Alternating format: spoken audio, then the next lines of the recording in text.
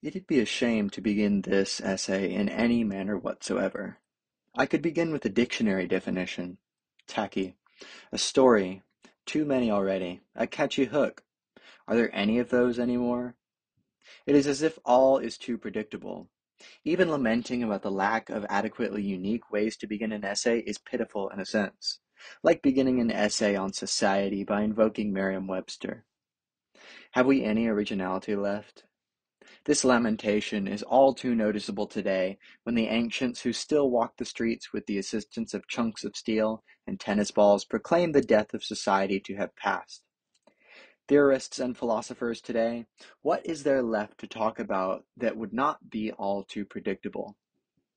Part of an interplay of illusory discourse masquerading as intellectual prowess. Even a child could do these things.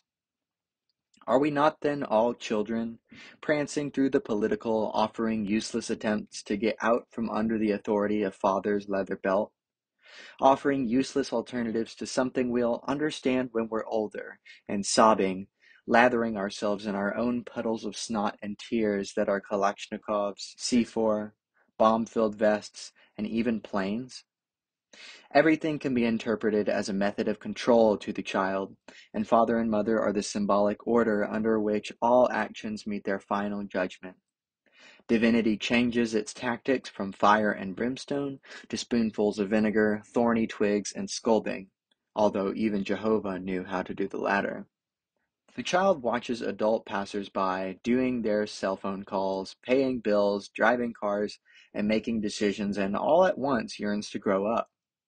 Revolutionary action is taken to escape this genetic subterfuge, learning to use the potty, going off to school, and making friends, all to escape into concentric circles of domination, like that of an infinitely cascading kaleidoscope.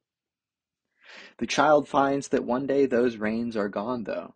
God triumphed over. Strange how I remember God changing my diapers and swaddling me in blankets, and the symbolic order surpassed, only to find more. Has all this revolution collapsed on itself? Mother and father remain sat atop their thrones with their gifts from years past now sitting upon one's bookshelves like idols, emanating spiritual bile. One cannot help but look upon the course of one's own history as if it were being followed like a cookbook, step by step. Why 2 teaspoons of oregano? That, my friend, has already been decided. Why this town of origin or that one? Why a public school? Why these linens? That, my friend, is far worse. That has never been decided. A quick step back shows that these choices are not made by anybody, but precisely the kind of thing nobody makes. Or everybody? Little choices, pre-packaged like an Amazon package containing your meals for the next week, sitting in front of you and in front of us, waiting to be unpackaged. We see through these wares. We can't quite remember when we ordered this package, but it's too pretty not to open. Myth exists, but one must guard against thinking that all people believe in it.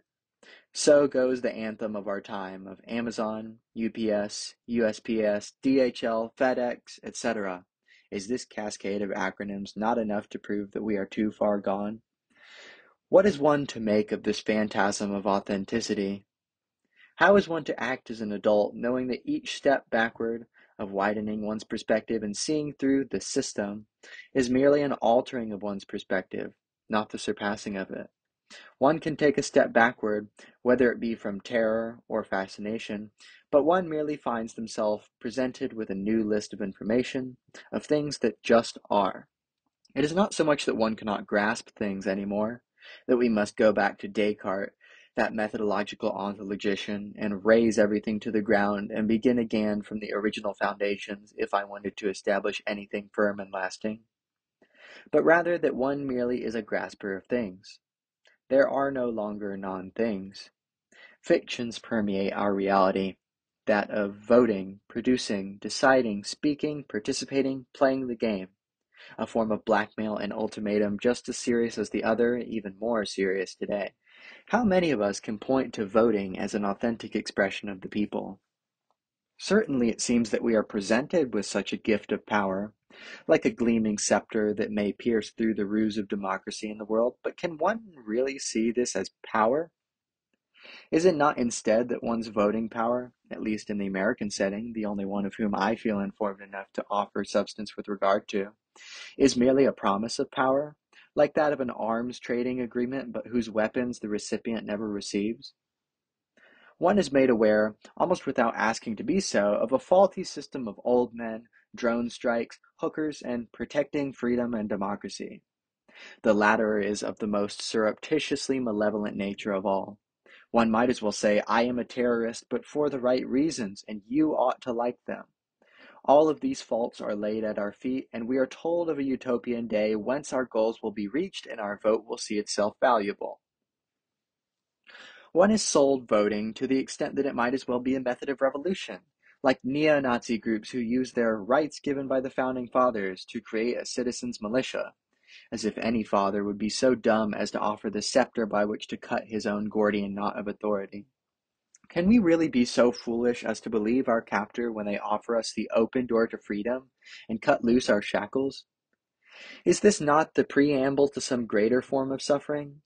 A lifelong bounty on one's head, permanent anxiety of the captor's return, a lure to give a false confession, the end itself masquerading as the beginning?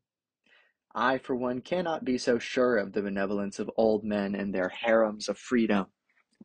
Is this sexual relationship between these men and their beloved freedom not precisely the thing we should be concerned about? A possible sign of manipulation on the part of that poor, captive woman, freedom?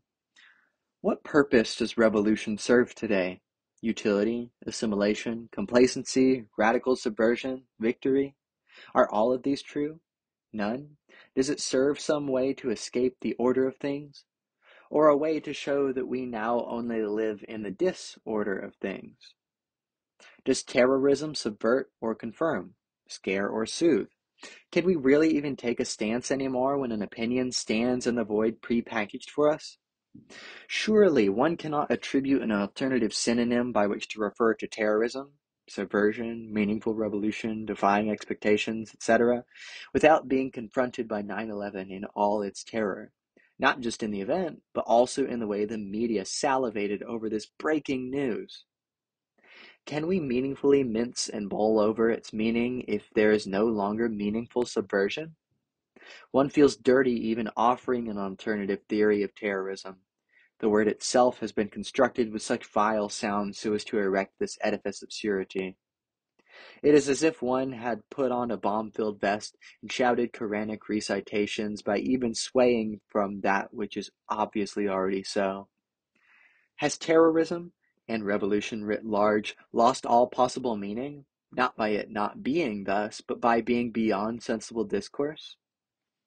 If so, all those who see despair, illusion, and manipulation, all those who seek to go beyond, must sigh in defeat at the death of all political, and possibly all in general, meaning.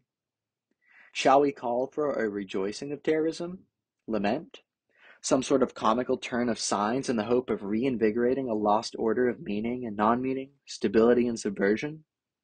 Shall we all strap on bomb-filled vests of rhetorical shrapnel, hijack planes of progress, or kidnap intellectual dissidents, or even strip the analogy, all in the hopes of regaining some lost divine referential?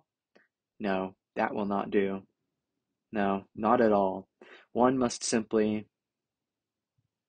One cannot fault the terrorist for reaching such a plane of existence, one of disgust for the infidels, of pity for their fellow sorrowful citizens who sit in the hopes that death would find them first. Has not every person found this door beckoning their reply? Shall one be called living without it? All of these social, political, and economic vicissitudes are enough to make one fall to their knees from vertigo, and we may very well be at fault. Bin Laden, John Wilkes Booth, and Trump, all are our creations. Is it not those of the same races as us who manned the news stations in eager anticipation of breaking news as those two towers fell? One of meaning, the other of reality, and we all instantly knew that Baudrillard was right. The masses are the increasingly dense sphere in which the whole social comes to be imploded, and to be devoured in an uninterrupted process of simulation. The onslaught is the only act the masses can produce as such, a projectile mass that challenges the edifice of mass culture, that wittily replies with its weight, that is to say, with the characteristic most deprived of meaning, the stupidest, the least cultural one they possess, to the challenge of culturality thrown at it by Buborg? It is in a moment of hand-tossing that the terrorist mounts their camel, their Toyota, their Wi-Fi. Anything will do, if only to deliver us beyond. For bin Laden, it was the hereafter to which he sought to be flung. Are not all of us, then, a suicide bomber, hurling ourselves toward that light that beckons us? Maybe it was for this reason that Gaddafi dissented against democracy. What has it gotten us in the U.S.? The Vietnam War, that wretched fever dream of a hoax, of bloodthirsty, psychotic dreams of mutilation brought to the fore overnight in the jungles of wait, you can't even find it on a map? A bad apple. So says those who still hold out hopes for the legitimacy of democracy in America and the world for that matter, whilst standing frozen like a tombstone at the side of the greatest political opposition to any action of the 20th century against this war, epitomized in May of 1968 in France. Can we really say that the people speak louder than those who scream at us to put down our weapons and get back to producing their Kalashnikovs? Their AK-47s by which our earth crumbles under the tears of mothers and fathers? It is likely that Nietzsche was the first theorist of terrorism. Let me repeat, this depressing and contagious instinct, pity, stands against all those instincts which work for the preservation and enhancement of life. In this role of protector of the miserable, it is a prime agent in the promotion of decadence. Pity persuades to extinction.